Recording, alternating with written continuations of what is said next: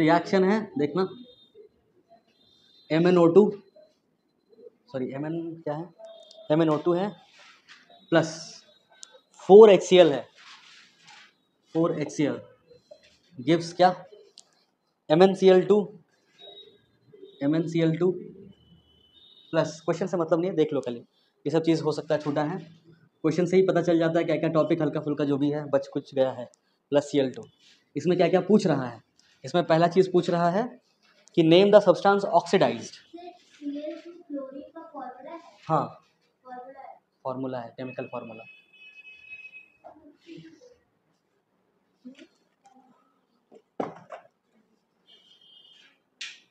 तो लोग आ गए, 3 2 1 2 जन। Name of the compound, name of the substance oxidised, सबसे पहले ये पूछा गया है, मतलब किसका कौन ऑक्सीडाइज हो रहा है। ऑक्सीडाइज वही होता है जो ऑक्सीजन ऐड करता है या फिर हाइड्रोजन रिड्यूस करता है। तो यहाँ पे देखो ऑक्सीजन का किसका, कौन सा सब्सटेंस ऐसा है जिसके पास ऑक्सीजन आ गया है, H2O में हाइड्रोजन के पास क्या आ गया है, ऑक्सीजन आ गया है। तो मतलब यहाँ पे कौन ऑक्सीडाइज हुआ, HCl हुआ कि हाइड्रोजन हुआ, हाइड्रोजन। बट बोलना यहाँ पे क्या लिखा हुआ है, नेम ऑफ द सब्सटेंस, तो ये सब्सटेंस को बोलना पूरा का पूरा, ठीक है। किसको बोलना कि HCl जो है वो ऑक्सीडाइज हुआ है, समझ में आ रहा है। तो कौन ऑक्सीडाइज हुआ है, HCl इज ऑक्सीडाइज्ड, समझ आया पहला बात। दूसरा बी में बोला है name the oxidising agent, name oxidising agent. Oxidising agent किसको बोलते हैं, ऑक्सीडाइजिंग एजेंट किसको बोलते हैं, तो जैसे LIC एजेंट किसको बोलते हैं, जो LIC करवाता है किसी और का, सहारा देता है जिसको, कि तुम हमको LIC करना है, तुम आए हमको बोले LIC दिलवाने में हम मदद कर देंगे, तो तुमको एजेंट बोल दिए हम कि तुम एजेंट हो, ठीक है। वैसे ही ऑक्सीडेशन किसका हुआ, इसका हुआ। क्यों हुआ, अगर HCl अपने आप में एक बीकर में रख देते क्या ये H2O बन जाता, नहीं बनता। किसके वजह से बना, किसके वजह से ये HCl को पास ऑक्सीजन आ गया, तो इसके साथ रिएक्ट करा, इसके वजह से आया। तो यही है वो जरिया जिसके साथ रिएक्ट करने के बाद HCl क्या बन गया, H2O बन गया और वो ऑक्सीडाइज हो गया। तो इसको ऑक्सीडाइज कराने वाला जो मेन रिएजेंट है, मेन एजेंट है, वो एजेंट कौन है, MnO2 है। जो एजेंट सामने वाले का ऑक्सीडाइज करा दे, बगल वाले का ऑक्सीडाइज करा दे, उसको क्या बोलते हैं, ऑक्सीडाइजिंग एजेंट। बात समझ में आ रहा है।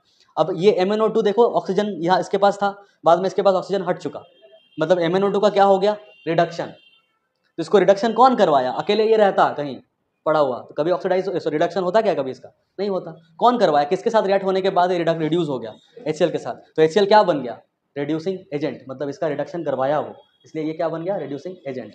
तो पहला वाला बोला है नेम ऑक्सीडाइजिंग एजेंट, तो क्या होगा, MnO2, ये बात समझ में आया।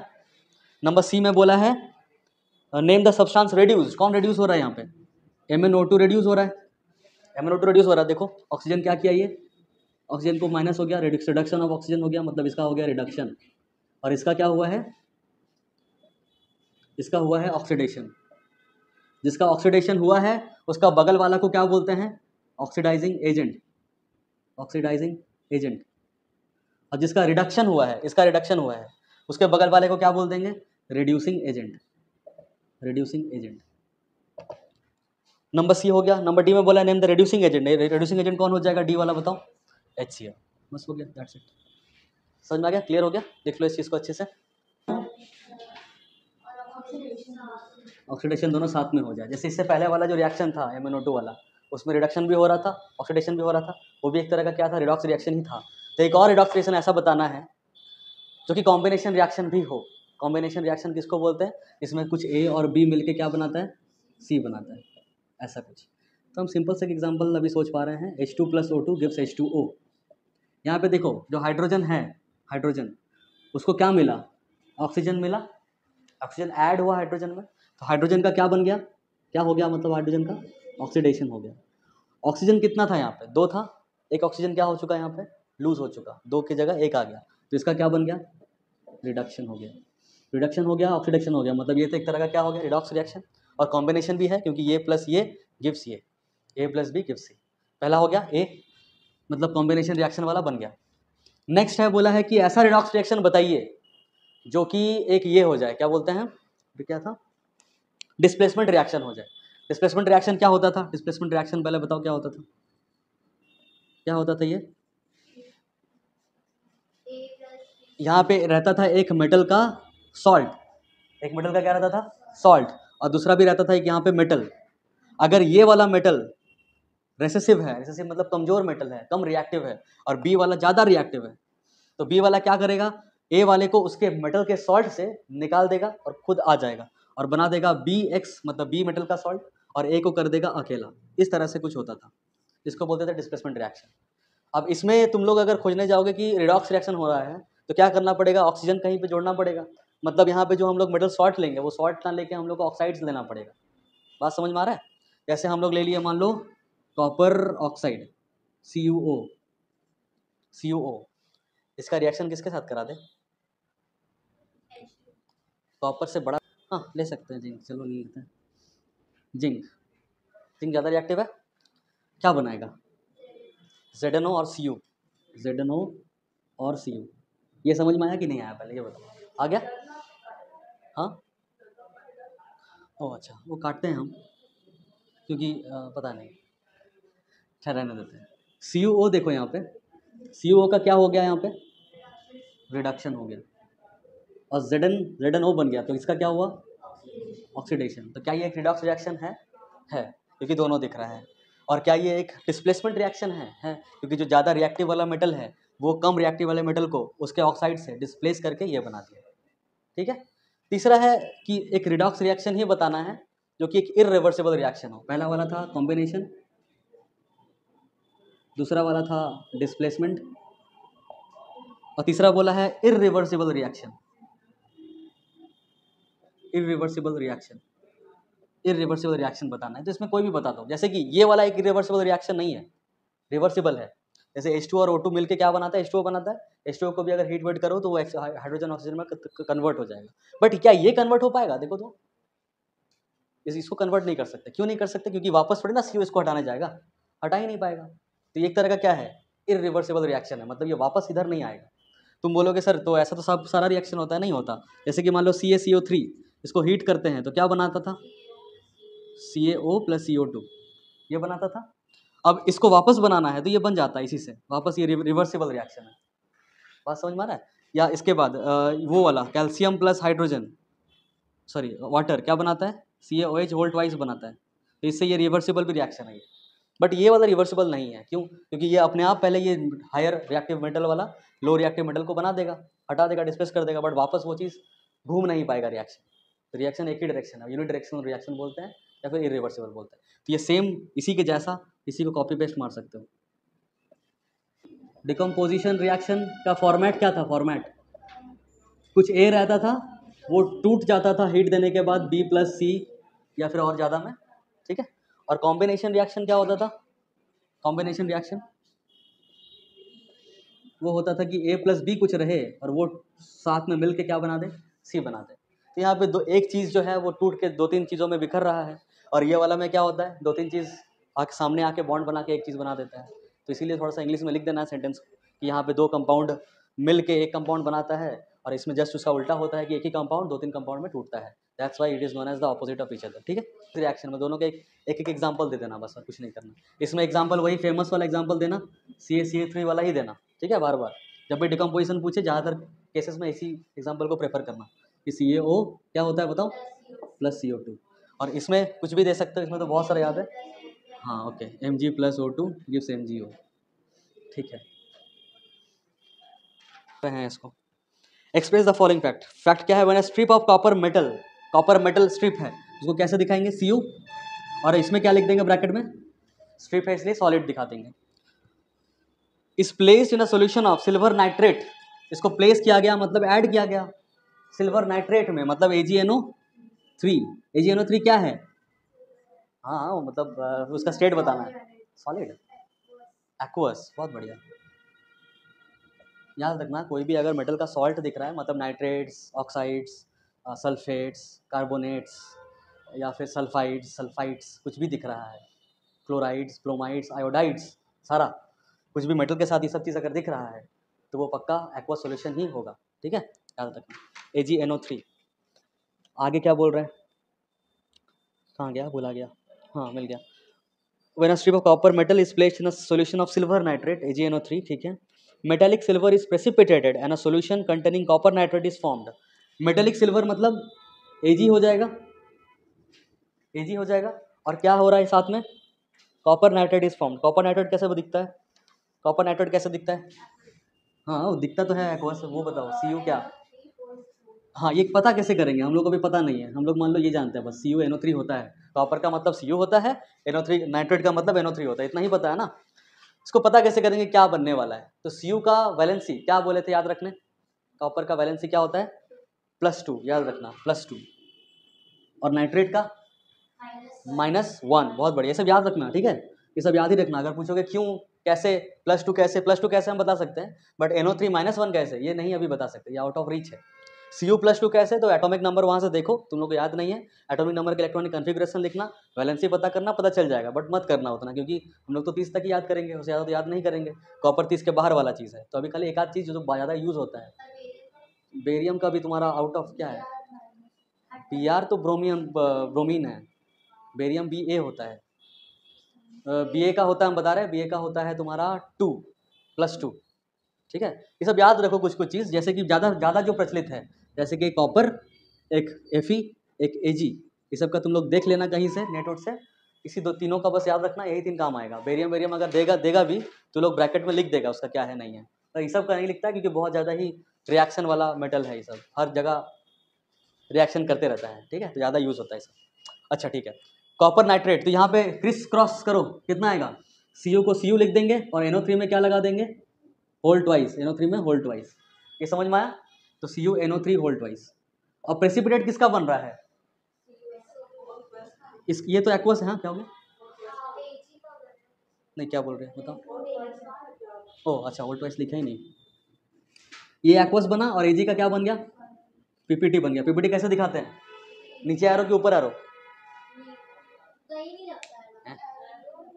नीचे, तो ये Ag में क्या लगा देंगे, ये वाला सिंबल लगा देंगे, क्योंकि Ag क्या हो चुका है, प्रेसिपिटेट हो चुका है। पूरा समझ में आया ये वाला कैसे लिख रहे हैं, और ये इसको क्या सॉलिड भी लिखे क्या, सॉलिड भी लिखना जरूरी है क्या, बताना, सॉलिड लिखे क्या, PPT तो सॉलिड क्यों होगा ये बताओ, PPT होता ही क्या है, PPT एक तरह का सॉलिड ही होता है, जो टाइनी पार्टिकल्स होता है, जो कि बस खाली अलग से नहीं दिख रहा है तुमको एज अ चंक, वो क्या दिख रहा है, एज अ पाउडर दिख रहा है, इसलिए उसको PPT बोलते हैं, उसको अलग से फिर निकालना पड़ेगा बाई केमिकल प्रोसेस। ये ऐसा नहीं हुआ कि कॉपर नाइट्रेट का सोल्यूशन बन गया और Ag बाहर ऐसे कूद के निकल के Ag आ गया सिल्वर, ऐसा नहीं हुआ। सिल्वर उसी में कैसा ऐसा है, टाइनी पार्टिकल्स जैसा बस तैयार रहा है, ठीक है, बट वो सॉलिड चंक्स ही है ना, सॉलिड भी है और PPT में है। PPT मतलब वो स्टेट दिखा रहा है कि जो सॉलिड पार्टिकल्स है वो इसी में घुला हुआ है, ठीक है। सॉलिड नहीं भी लिखोगे वैसे चलेगा, बट लिख देना, कोई दिक्कत नहीं। ये पूरा रिएक्शन समझ में आया कैसे हुआ, इसके अलावा बताओ 37 तो हो गया है, क्लोरीन अलग होता है, ठीक है, जब जैसे O2 और ऑक्सीजन, बहुत बढ़िया। एक होता है क्लोरीन गैस, जो हम लोग देखते हैं, जैसे ब्लीचिंग पाउडर कोई घर पे डालते हो बाथरूम में मान लो, तो वहाँ से एक स्मेल आता है, वो स्मेल क्लोरीन गैस का स्मेल होता है, ठीक है, मतलब वहाँ से क्या निकल रहा है, क्लोरीन गैस निकल रहा है। क्लोरीन गैस मतलब क्या निकल रहा है, Cl निकल रहा है कि Cl2 निकल रहा है, Cl2 निकल रहा है, ठीक है। और कैसे वो रिएक्शन से, उसको रहने दो, हाँ Cl2। क्लोरीन देखो बता रहे हैं, जैसे हाइड्रोजन, पीरियोडिक टेबल में तो हाइड्रोजन है, बट तुम खोजने जाओगे हाइड्रोजन पूरे दुनिया में, पूरे ब्रह्मांड में, पूरे यूनिवर्स में, हाइड्रोजन कभी ऐसा फॉर्म में नहीं दिखेगा तुमको, कैसा फॉर्म में दिखेगा, हमेशा H2 के फॉर्म में दिखेगा। तो क्या हुआ, बहुत सारा हाइड्रोजन तो है बट उसका एटॉमिक फॉर्म देखने को नहीं मिलता, देखने के लिए न्यूक्लियर रिएक्शंस करना पड़ता है, जिसमें एक एक जापान जैसे एक पूरा देश खत्म हो जाता है, उसी को न्यूक्लियर फ्यूजन बोलते हैं, न्यूक्लियर रिएक्शन। तो इसलिए इसको देखा ही नहीं जा सकता। ये क्या होता है, हाइड्रोजन हाइड्रोजन आपस में मिलकर ही आता है हमेशा पैकेज में। वो कहे कि सिंगल एक हाइड्रोजन बहुत ज़्यादा क्या है, अनस्टेबल, वो इतना अनस्टेबल है कि तुरंत हाइड्रोजन दिखता है तो रिएक्ट करके हाइड्रोजन गैस बना लेता है। ये वाला क्या है, हाइड्रोजन एटम, ये हाइड्रोजन एटम है, और ये हाइड्रोजन क्या है, मॉलिक्यूल बोल सकते हैं, या हाइड्रोजन गैस यही वाला है। अगर हम लोग हाइड्रोजन गैस का बात कर रहे होते हैं तो इसका बात कर रहे हैं, और सिर्फ अगर बोल रहे हैं हाइड्रोजन तो भी इसी का बात कर रहे होते हैं, क्योंकि हाइड्रोजन का मतलब हाइड्रोजन गैस ही होता है इन जनरल टर्म। अगर हम इसको बोलना चाह रहे हैं तो क्या बोलेंगे, हाइड्रोजन एटम या नैसेंट हाइड्रोजन एटम, या फिर नैसेंट हाइड्रोजन, नैसेंट NASCENT। अगर कोई बोल रहा है नैसेंट हाइड्रोजन, इसका मतलब वो एक हाइड्रोजन एटम का बात कर रहा है। बात समझ में आ रहा है क्या। वैसे ही ऑक्सीजन, अगर बोल रहा है कोई नैसेंट ऑक्सीजन, इसका मतलब वो क्या बात कर रहा है कि सिर्फ एक ऑक्सीजन का बात कर रहा है। अगर बोल रहा है कोई ऑक्सीजन तुम लोग लो, ऑक्सीजन लो, कार्बन डाइऑक्साइड छोड़ो, तो ऑक्सीजन किस ऑक्सीजन का बात कर रहा है? ऑक्सीजन गैस का बात कर रहा है। बात समझ में आ रहा है? तो ऑक्सीजन मॉलिक्यूल बोलो, ऑक्सीजन गैस बोलो, या सिर्फ ऑक्सीजन बोलो, इट रिफर्स टू दिस। और ऑक्सीजन एटम बोलो और नेसेंट ऑक्सीजन बोलो तो it refers to one single atom of oxygen. वैसे ही क्लोरीन के साथ, क्लोरीन एटम बोलो या नेसेंट क्लोरीन बोलो तो इसका मतलब है सिर्फ Cl जो कि एक एटम है जो पीरियोडिक टेबल में पाया जाता है, बट दुनिया में क्या पाया जाता है? Cl2 गैस पाया जाता है, क्लोरीन गैस पाया जाता है। नहीं, वहाँ नहीं लिखेगा, यहाँ पे क्या लिखा हुआ है देखो, तुम्हारा बैरियम क्लोराइड लिखा हुआ है। जब बैरियम क्लोराइड लिखे, कंपाउंड लिख दे और उसको तुमको क्रिस क्रॉस मेथड से सॉल्व करना है, तो बैरियम का Ba अलग करो और जो क्लोराइड है उसका Cl लिखो, एटम लिखो। एटम लिख दिए, उसके बाद तुम लोग वैलेंसी लिखना है, उसके बाद क्रिस क्रॉस करना है, तो आ जाएगा BaCl2। तुम बोलोगे नहीं सर, बैरियम क्लोराइड का बैरियम तो हम लिख दिए, क्लोराइड का Cl2 लिख देंगे, तो Cl2 लिखोगे तो ये बैरियम के साथ रिएक्ट क्यों करेगा? ये बात बताओ। अगर तुम क्लोराइड में क्लोरीन ना लिख के Cl2 लिख देते हो तो Cl2 इज तो स्टेबल ना, वो Cl2 बना ही उसलिए है, तो फिर बैरियम के साथ रिएक्ट करके थोड़ी ना BaCl2 बनाएगा। बात समझ में आ रहा है? जैसे समझ लो सिंपल एक और चीज बता रहे हैं, आयरन, ठीक, या फिर नॉर्मल Mg और ऑक्सीजन MgO, ये इसका क्या होता है +1, इसका क्या होता है, क्या बोल रहे हैं हम, +2। हाँ, इसका +2, इसका क्या -2। क्रिस क्रॉस करोगे Mg2O2 बनेगा, जो कि बाद में जाके क्या बना देगा, MgO। तुम बोलोगे सर नहीं, मैग्नीशियम ऑक्साइड है, ऑक्साइड मतलब हम लोग ऑक्सीजन जानते हैं, यहाँ O2 कर देते हैं, तो ऑक्सीजन थोड़े ना मैग्नीशियम के साथ डायरेक्टली ऐसे रिएक्ट करेगा और MgO बना देगा, उसको ऑक्साइड बनाने में बहुत टाइम लगेगा, फिर स्लो प्रोसेस बन जाएगा। फिर से बोलो, H2+O2, H2+O2, ये जो रिएक्शन होता है और H2O बनाता है ना, ये ऐसा ही नहीं बनेगा, इसके लिए पूरा इलेक्ट्रोलिसिस करना पड़ता है। ये हम बताए थे कि ये जो तुम्हारा मतलब कॉम्बिनेशन रिएक्शन है वो ऐसे नहीं होता है, क्योंकि ये भी स्टेबल है, ये भी स्टेबल है, या अपने आप हाइड्रोजन ऑक्सीजन तुम घर पे मिलाओ, हाइड्रोजन गैस कुछ कहीं से जुगाड़ करो, हाइड्रोजन गैस तुम क्या सोच रहे हो, नहीं नहीं वो नहीं बोलने वाला था। हाइड्रोजन गैस कैसे जुगाड़ करो, ऑक्सीजन तो है ही यहाँ पे, देखो पानी वानी बरस रहा है तो नहीं बरसेगा, उसके लिए इलेक्ट्रोलिसिस का पूरा मेथड करना पड़ेगा, अलग से फोर्स लगाना पड़ेगा, अलग से फोर्स लगा के इसको, इसका बॉन्ड को तोड़ना पड़ेगा, इसका बॉन्ड को तोड़ना पड़ेगा, फिर इसका बॉन्ड को भी तोड़ना पड़ेगा, इसका बॉन्ड को तोड़ना पड़ेगा, तब जाके H2O बनेगा। इसीलिए क्योंकि यहाँ पे कंपाउंड जो बना वो स्टेबल कंपाउंड बनता है, बाकी उसके बाद तुम लोग ये करो, बैलेंसिंग करो, ठीक है। नेक्स्ट बताओ।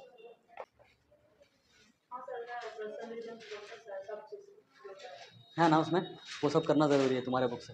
ये कौन सा बुक है तुम्हारा, ईशांत है? पेज नंबर 10 दिख रहा है? पेज नंबर 10 दिख रहा है क्या?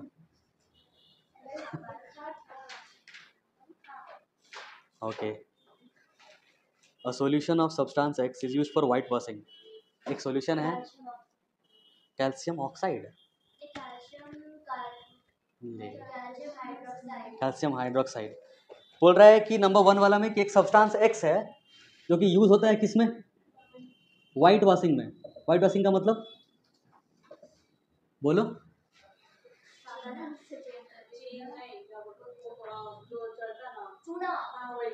चूना, पोचाड़ा।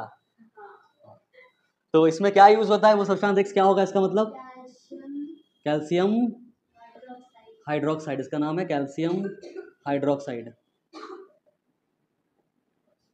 ठीक है, बहुत बढ़िया, आगे बढ़ते हैं। Name the substance X and right it's formula. Name the substance name हो गया, राइट इट्स फार्मूला हो गया, नंबर 1। नंबर 2 में क्या बोल रहा है देखो, नंबर 2 में कह रहा है कि right the reaction of the substance X named in 1 above with water. मतलब इसको अगर वाटर के साथ रिएक्ट करवाएं तो क्या होगा, ये पूछ रहा है। ये हमको लग रहा है पहला वाला CaCO3 ही होना चाहिए। मेन बात है ये लोग कंफ्यूज ये किया है ना कि वाइट वॉशिंग में ये यूज़ होता है, हम लोग जो पेंट करते हैं मतलब पोचाड़ा मारते हैं जब, तो ये होता है वो, ठीक है। बट ये बोला एक जैसे ये बनता कैसे है, ये पहले बताओ, ये कैसे बनता है। तो पहले हम लोग लेके आते हैं ढेला चुना का, ठीक है, फिर बाल्टी में लेते हैं पानी और वो ढेला रख देते हैं पानी के अंदर, फिर आध बार छोड़ देते हैं, फिर कुछ तो होता है, हीट रिलीज होता है, अपने आप बॉयल वायल होने लगता है, फिर उसके बाद नेक्स्ट दिन थोड़ा सा और मिला के पोचाड़ा मारते हैं।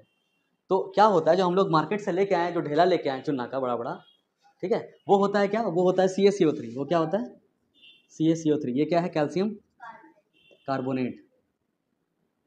इसको जब हम लोग पानी में बाल्टी में मिला देते हैं H2O के साथ मिला देते हैं, तब क्या बनता है, तब बनता है ये वाला CaOH होल ट्वाइस, साथ में क्या बनेगा CO2, और साथ में क्या बनेगा, कुछ नहीं, कुछ तो बनेगा ना, हीट रिलीज होगा, हाँ हीट रिलीज होगा, और कुछ बनेगा नहीं ना, पक्का। ये समझ में आ गया। अब पोचाड़ा किससे मार रहे हैं, इससे मार रहे हैं कि इससे मार रहे हैं, इससे मार रहे हैं, तो ये थोड़ा सा देख लेते हैं, फिर से एक बार पढ़ते हैं। A solution of substance x, अच्छा क्वेश्चन हम लोग ध्यान से नहीं पढ़े हैं, क्या बोला है, अ सॉल्यूशन, सॉल्यूशन तो ये वाला है, ऑफ किसका, एक सब्सटेंस एक्स का, तो सब्सटेंस एक्स किसका होगा, इसी का होगा, जिसका सॉल्यूशन पानी मिला के सॉल्यूशन बनाए, तो हम लोग को लगा चलो ठीक है, समझ में आ गया क्या बोलना चाह रहा है। तो सब्सटेंस एक्स क्या होगा यहाँ पे, नाम क्या है इसका, फिर बोला उसका रिएक्शन दिखाइए पानी के साथ, तो करना है CaCO3 इक्वल प्लस H2O, क्या गिव्स क्या, CaOH whole twice plus CO2 plus heat, हो गया क्या काम, दैट्स इट। इसका नाम क्या है फिर से बताना, कैल्शियम कार्बोनेट, इसका नाम क्या था, कैल्शियम हाइड्रोक्साइड, इन लोग का शॉर्टकट नेम बताओ, कॉमन नेम क्लेम है, याद रखना है नाम। CaO जो होता है ना, CaO कैल्शियम ऑक्साइड, ये होता है क्विक लाइन, ठीक है, ये सब कॉमन नेम बता रहे हैं। CaOH होल ट्वाइस जो होता है ये है स्लेक्ट लाइम, और अगर CaCO3 का पूछा जाए तो ये है लाइमस्टोन, हाँ बहुत बढ़िया, ये है लाइमस्टोन, लिख लो ये सब चीज़ को।